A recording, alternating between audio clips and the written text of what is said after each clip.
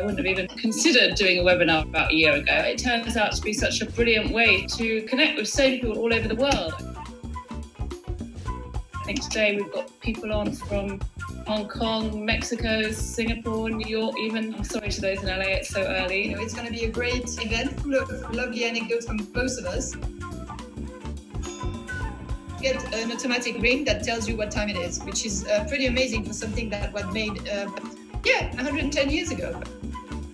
Yeah, Cartier, who is centre of the left image there, he gave a clock to Roosevelt. He thought the purest kind of influence on the Cartier style was the Persian. It just works, and it's just something that you want on your mantelpiece, really. Halley's Comet, this huge astronomical event that shook the world. It's where the comet comes really, really close to the Earth. But fear wasn't the only thing it inspired.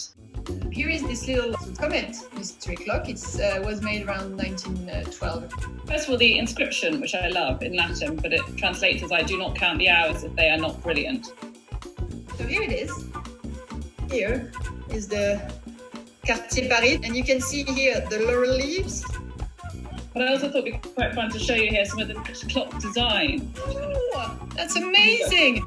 And I thought it offered just such an interesting new window through which to view the past.